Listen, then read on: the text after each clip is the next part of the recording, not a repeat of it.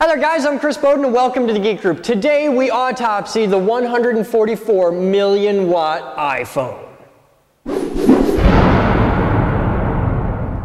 Hi there guys and welcome to the Geek Group. I'm Chris Bowden and today we're doing a second part video to follow up our iPhone detonation thing. We had, John sent us an iPhone, here it is. This is a first generation iPhone and you can see it's had a bit of distress. It's been put through Thumper twice. So it's it's pretty well fried. So I wanted, after we ran it to Thumper, I wanted to autopsy it and show you guys what it looks like. So I have, if I can find it, I have my super macro zooming ceiling cam here.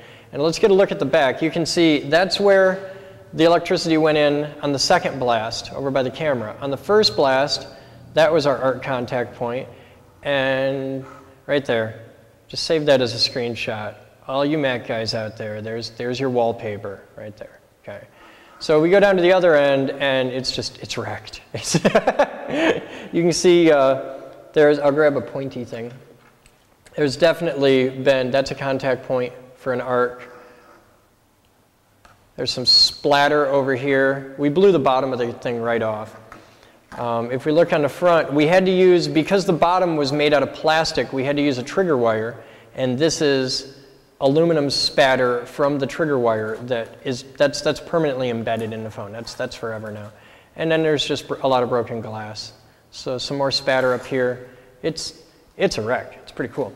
So let's dig into it and see what we can see.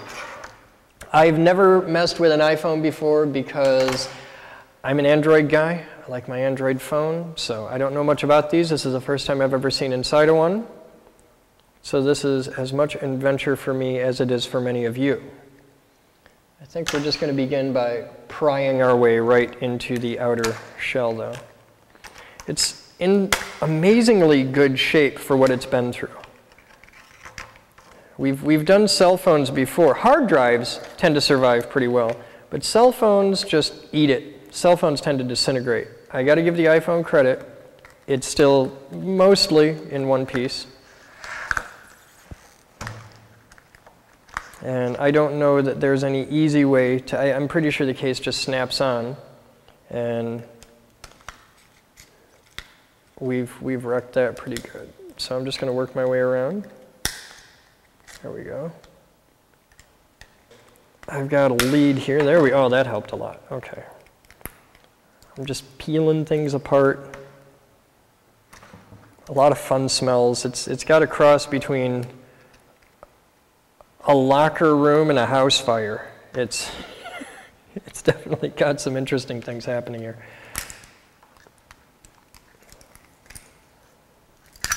There, okay. That gets our back cover off. And our pretty Apple logo. Oh, hey, I wonder if I can do this.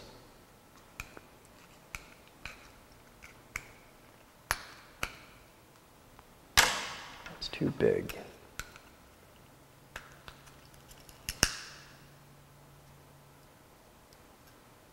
There, I've got the Apple logo out of the back, and there's your Apple logo.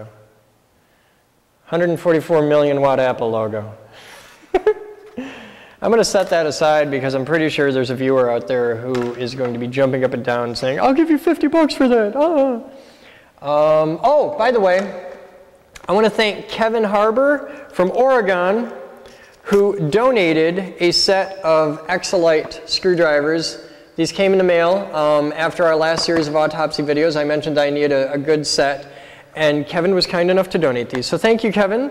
That's really awesome. Feel free to send us more goodies. And I'm going to stick that back there. So thank you, Kevin. I'm going to use your screwdrivers in this video right now. Let's start with this one. Oh, they got all different sizes. They're very nice. And we have been quietly collecting more tools specifically for the autopsy videos. And we're working on building the new autopsy set. So there's a lot going on here at the lab that you guys haven't seen. If you watch the Captain's Blog videos, that's our secret channel that nobody knows about.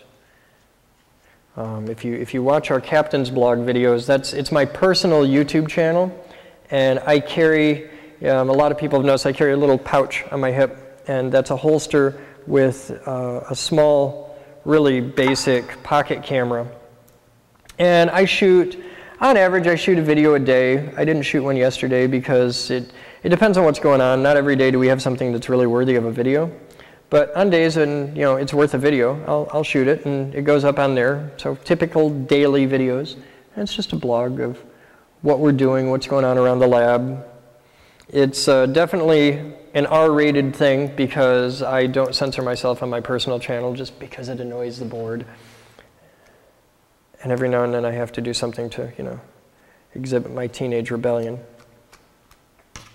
So be aware of that if you're watching it and you have your kids or your parents around. But yeah, it's just what's going on. A lot of it's pretty boring. Like the most recent, the recent threads in there have been like, "Hey, we're fixing the diesel tank on the truck." It's really, unless you're a very serious Geek Group fan, most people aren't really going to care about it at all. But for those of you that care, I like to give you something to watch. And we don't do production videos every day. Not yet. We will be. We're working on that. We try to get production videos out every couple days. I don't want to use these for pry bars. They're too nice. If you watch the Autopsy videos, I have a long history of trashing small screwdrivers by using them as pry bars.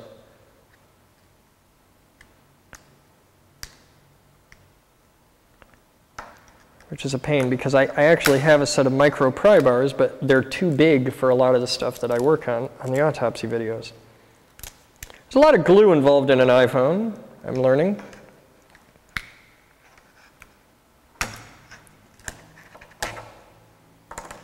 Now, the last time we got into an Apple product, it caught on fire. So forgive me if I'm a little wary and working around this battery. They puncture really easily because they're not designed to have some crazy guy. Hey, you know what would work for this?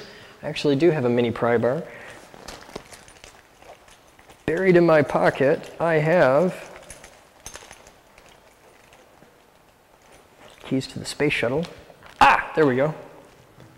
Gerber Ninja with the Gerber Artifact. Here's the Gerber Artifact.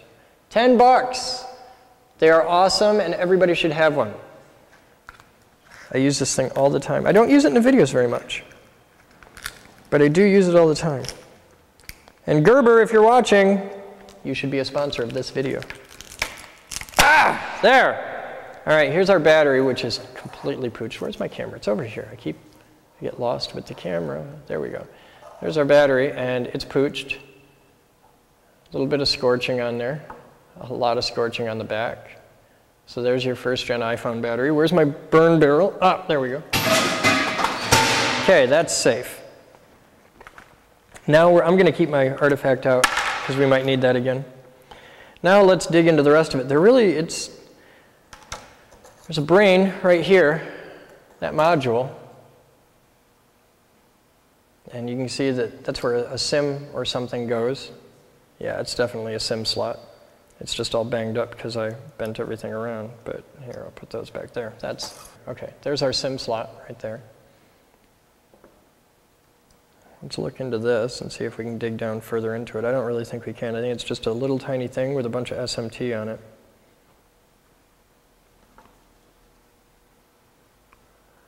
But I'll carve into it and see what I can see. A lot of RF shielding.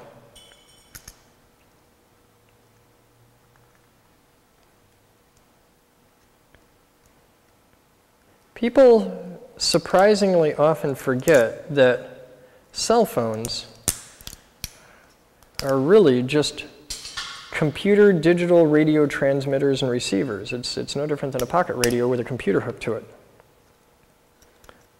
So most of the stuff in a cell phone revolves around transmitting and receiving radio. I think that's got a second layer to it. All right, this is kind of cool. If you look at it on edge, there's like multiple layers. You can see the stuff up on top. We can get a really good look here. Some Samsung chips, a lot of SMT. Now it's a cell phone, so I mean this is, bang for the buck as far as parts density. It's about as high as you can possibly get because they're trying to cram a whole lot of smarts in a little tiny phone. And there's all your chip IDs, so you guys at home can research those. Go to findchips.com and you can learn about what all those chips are. That's pretty cool. This is really neat. I've never taken apart an iPhone before. I've never owned an iPhone, so. Thank you, sir, for sending your phone in. And it was cool. We had a gentleman send a phone in, and he specifically mentioned he'd like to see us run it through Thumper. And if you have something at home, like a cell phone or something interesting, it can't just be like, you know, your sister's hamster or something. It has to be something cool. But if you have something that you want to send in and have us run through Thumper and make a video of it, let me know. Because if you've got a good idea, we'll have you send it in and we'll blow it up for you. And we'll blow it up, we'll make a video, and we'll talk about, oh wow, look at this, look at this. Here. I pried in there. I told you it looked like multiple layers, and it is. There's like a daughter board arrangement there. We'll peel that off, now look inside. Really big chip with an apple on it. Hey, who'd have thought? Look at that, there's your big chip. Okay. And then this is the other side of that, which has the sockets, which is like a surface mount socket. So there's our old top board. We had it like this last time we saw it. And now we have that one. And I don't know if it'll show up on the finished render, but here, I'll put it right in the middle of the apple. If you look right in the center of the apple, there's a pixel that's stuck on.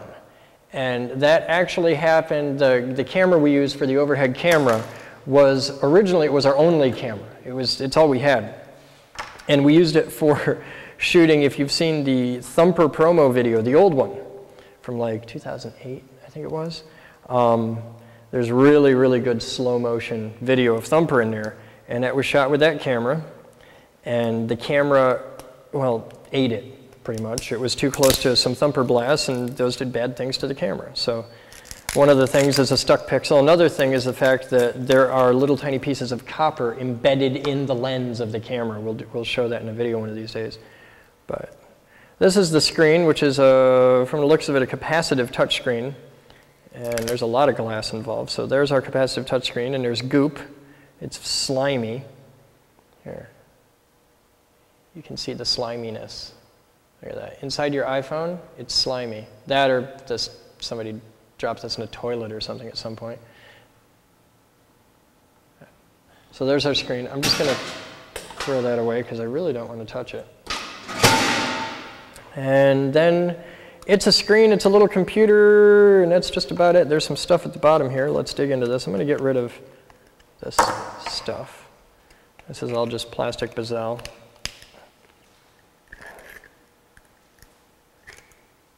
No, that's metal. That's definitely metal. Tough metal at that. All right, let's see what we got down here. More metal. I gotta give them credit. iPhones are amazingly tough for what they are. I mean, it's one of the most ruggedly built cell phones I've ever been into. There's your speaker down in the bottom. Okay, that's the speaker. Yep, there's really nothing else in here. It's just plastic and some various little charred bits. I can't really identify a lot of stuff because it's so burned.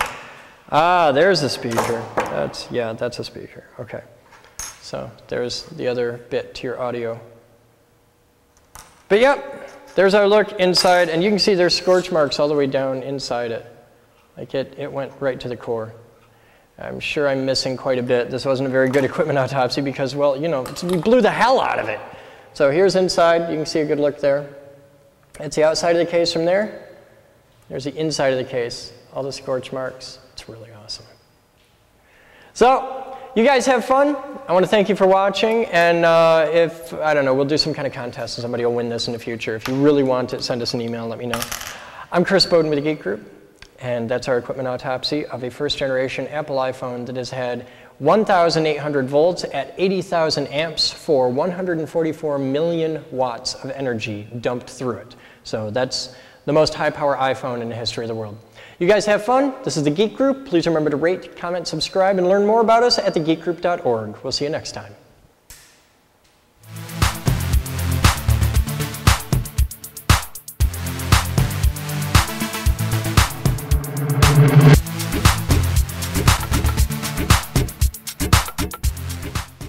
This video was made possible by a grant from the Future Girl Foundation. This video was made possible by thousands of private donations from members and viewers like you. Please visit thegeekgroup.org for more information on how you can donate and become a part of our dreams of Avalon.